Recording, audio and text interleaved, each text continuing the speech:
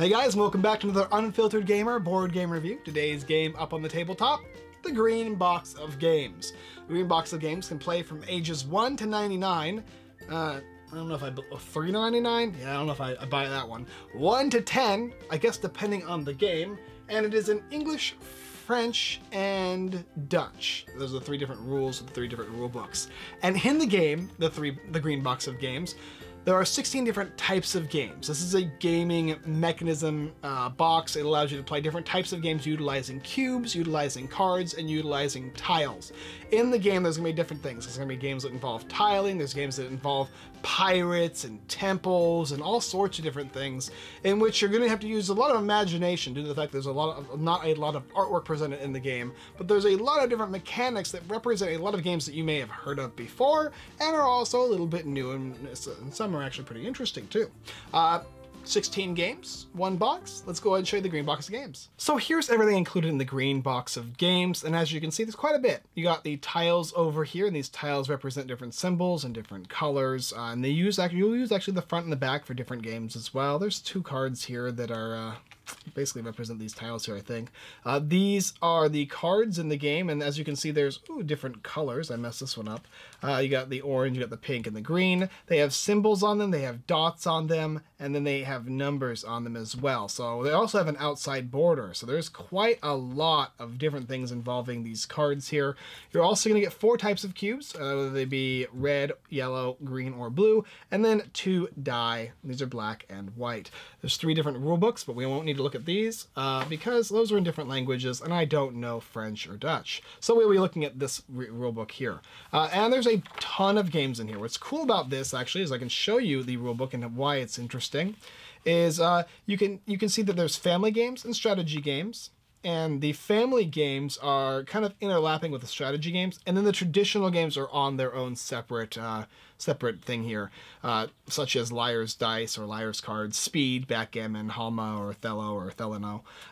So let's go ahead and take a peek at some of these games here and how they function. The first one here we have is Gold Mine, and Gold Mine kind of reminds me of the Temple game, Temple, whatever it's called, the game in which you're basically going to be playing cards face up and then adding cubes to the card based on the number of cubes, and then the number of players will take the cubes, and you'll leave cubes on there based on whatever players can't take cubes. So if there's 2 players, each player will get a cube, and then players will determine whether or not they want to stay or go.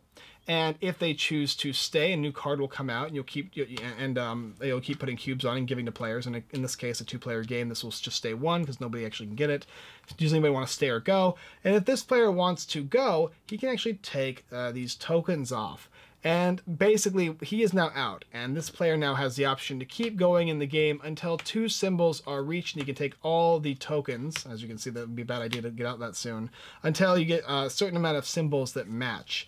3 symbols, I believe. And when those 3 symbols match, you are out of luck and you bust. So you have to be very, very careful as to how far you want to go into the game. You're basically entering a temple and trying to gather all of its treasures. You've got a game like Faulty Towers, where you're going to be setting up a grid of a 6x4. And I really should probably shuffle this, but let's see if I can give it a better shuffle here. So those are all the same colors and whatnot. But you're basically going to be trying to make towers in this game, and you're going to collect cards based on those towers for victory points. So in this case, if I had these 6 out, just to give you an idea of how it works, there's going to be 1 tower of each color over here. And if you want certain cards, like for instance, I don't know how the white, and I think the white actually and the black here are wild. So if in this case you wanted this card here, you can just simply take it and you can place a cube on something. So you take this card, it'll give you victory points. But let's say you wanted this one. In this case, you can place anything you want because it's a wild. But let's actually make it more interesting and say it's like this. In this case, if you wanted this card here, you couldn't take it because you would need 2 greens and a red on one of these towers. And all these towers only have 1. So if a player wants this one, he could put a green on a green without dropping it, and he could take this card here, right? And that would be victory points for him. A new card is going to refill its place. If somebody wants this card now, they can take it because there is 2 greens already, and now you can put a red up, and that will allow you to steal this card here, and a new one will come out. And if you want this card here, luckily it's a wild, so you can put a blue on here if you wanted. Oh no! And you can take the card. When the tower falls, the player gets to take the card, and you refresh the tower. And you keep going in the game up until the point in which there's only, in which the case there's 2 rows or columns are removed. And when that happens, the game's over. Normally you play with a 6 by 4, I believe. So that's kind of how Faulty Towers works. Let's see, what else do we have here? We have a flower garden, which we're trying to build flowers onto the cards. You're trying to gather certain types of symbols to gain bonus points, and the symbols will take a precedent in this game. We have Jump Gate. This one is where we use the tiles, actually, and you'll be basically making this random board, so to speak. And look, maybe something like this, I suppose. I'll make a really small one, but just so you get the idea. And like that. Okay, let's just say it's like that, I guess. And then you're going to be placing on each of these white areas here, 1 of each type of cube, and you're going to be trying to gather your cubes from the board. So if we're just playing with 2 players here, we'll just move these all over like that. All these different spaces are going to get cubes. See if I can remember all the rules for all these games. That'd be pretty impressive. I doubt it, though. Too many games. And these are jump gates. They're going to allow you to jump to the certain types. So in this case, probably not a good example, but if I had this one over here, it'd be a better example. And then you're going to have your player pawn, which will be on the board somewhere, and the other player's player pawn. And you'll also get cards in your hand, and those cards will give you numbers. Everybody gets the same amount of certain types of cards. And you'll roll the die, and then you'll move that many numbers. And if you get to a jump gate, you'll have to jump. And then after that, you can choose to play a card. And if you do, you can, for instance, you play 2, you can go over here and collect your cube. And you're just trying to go around and collect all the cubes on the board. But once you play cards, they're gone forever. So you have to be careful how you want to play them, when you want to use them. Tunnel Run is a similar style game in which you're trying to get all the way through the tunnel. There's also a pirate game that plays similar to that as well. Let's see what else is interesting. Grenade Salad is an interesting one as well, in which you're going to be not utilizing these as much. You'll be utilizing one of these, I guess, but basically in this game, you're going to be throwing out units on the board. Let's see if I can give you an idea. Throw them out. And then you're going to have cards in your hand, and they're all going to have special abilities. Like, for instance, this one is a cross sword, close combat attack. With 1 soldier can kill another opponent if the space between them is less than the width of a cube. So if I was playing as, I don't know, yellow, I could go ahead and check the width of a cube, and if the space between them is close enough, like maybe in that, for example, I could destroy that player's cube. And this is the battlefield here. And you're basically going to be playing a combat style game, which you'll be utilizing these things to move around. So for instance, like this, you can move your characters around, and all these cards do different abilities and whatnot. And you're just trying to nuke your opponents. It's a war style game. It's a miniatures war game, but you're utilizing cubes, cards, and then tiles to move around the board. War 2.0 is an area control based game. We have, let's see what else. The Gauntlet's a long one. Temple of Doom is a solitaire that works cooperatively style game that you're going to be utilizing these here, and you're going to be trying to cooperatively solve these solitaire puzzles. What else? Then you have all these classic games. Liar's Cards, which plays just like, kind of like Liar's Dice plays, and Speed, in which you're going to have cards in the middle that you're going to try and match, and players are going to try and play their deck as fast as humanly possible. You have your hand of cards, and you're playing on here as fast as possible and emptying your hand. Speed's a really fun, cool little game. I played this in high school a lot. Backgammon actually utilizes all the cubes and whatnot to play a game of backgammon with the green box of games. Halma plays just like it would, and so does Othello or Othello.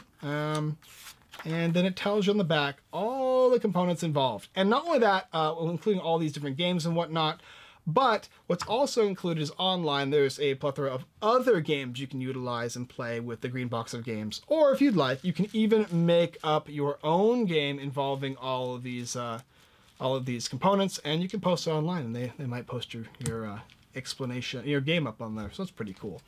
But for the most part, that's what's going to be included in this game. There's a lot of games, as you could see. I went through as many as I possibly could remember, as quickly as I possibly could for you guys. Let's come up and talk about what I think about this game, and whether or not you should pick it up. Alright, so what do I think about the green box of games? Well, it's a game system. I've reviewed a lot of these style game systems before, and I like them all. The problems with this one are going to ensue with the problems of any game system, and that's going to be theme is very minimal, and that's because there's minimal artwork. So you're not going to get as much theme invested in these games. You're going to have to use a lot of imagination to understand how they work. But when you play games that are more solitary-like, or games that literally involve the cards and tokens and all that kind of stuff and symbols, it works fine. Now, as for the games themselves, some of them are games that I have played previously that function similar to other games, and then some of them are pretty unique and interesting. The Faulty Towers one is an interesting take on gathering sets of cards and preventing towers from falling. There's dexterity-style games like Speed, and then you have games like that salad, War Salad or whatever, where you're throwing your cubes on the ground and moving around. It's a war-like simulator. And then you've got the solitaire-style games. There's area control. This really gives you a good idea of all the different types of games in board games that there are. Now, not all of them, obviously. There's no worker placement or pick up and delivery and that kind of stuff. Nothing thick like that. But it gives you a good idea. All 16 games are rather different, rather unique in all of their own ways, and some of them do imbibe either classic games or games that have been made, but utilizing this green box to prove that there's a ton of games that you can make utilizing just some tokens, some cards, and some tiles. That's pretty much what you need. Some games are more fun than others too. The time warp one is fine, but it kind of like drags on the tunnel warp where you're moving around the board. That kind of like weighs on you after like 25 minutes because you're just rolling the dice, trying to get lucky, and the strategy is really in the cards you play. Once you run out of those, it can be pretty time consuming. The temple game where you're trying to go through and gather the resources, I like that game, but also because I like the game it's based off of, which is fine. And the War Salad game, that's a fun one. I really like the War Simulator style games, and I like how it integrates into this box because it was not a game I was expecting to see. Neither was Speed, neither was certain solitaire games, and that area control game was also unique and interesting. That was something I wasn't expecting in this as well. There were some of the ones I was expecting that you know come in a lot of these styles of games, in which you can go ahead and check out for yourself. But overall, it's a pretty standard style gaming system with unique games to it that I haven't seen in other games.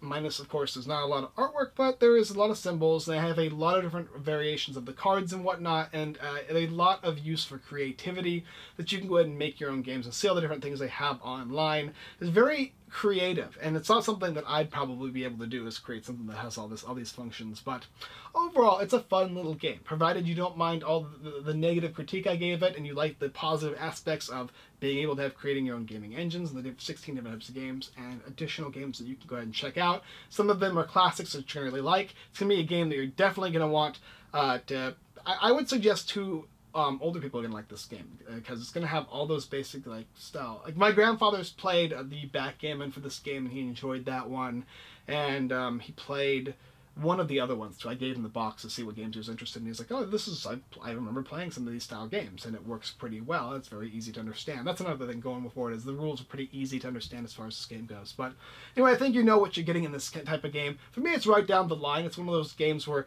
I'm not going to specifically go out of my way to pick up the gaming engines, but I do enjoy playing them, and if somebody asks me to play the green box of games, I definitely will, provided they're not 99 years old, though. I don't think 99 years old can play, well, I guess they could. 3-year-olds, maybe not, though. I think they might eat these pieces. I don't know, maybe. Anyway, that's my review of the green box of games. Definitely something to check out and look up, check out and decide for yourself if you want to pick it up. It's got a lot of games. A lot of games. Alright guys, thanks for watching another Unfiltered Gamer board game review. If you like this game, check out the rest of our videos here on YouTube. Like, subscribe, and comment on all this stuff. We greatly appreciate it. And hit that little bell notification.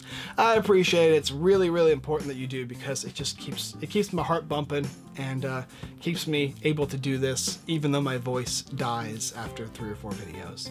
Check out the green box of games if you like a game mechanism box that has a ton of different things in it for, I guess it probably would be a pretty decent price point based on what's in it, as well as taking a look at my friends, everythingboardgames.com, and the Giveaway Geek, as well as my own site, unfilteredgamer.com. We're giving away board games right now. Wingspan is one of them. That's all I got for you today. And as next time, I look forward to boxing all of the green games with you.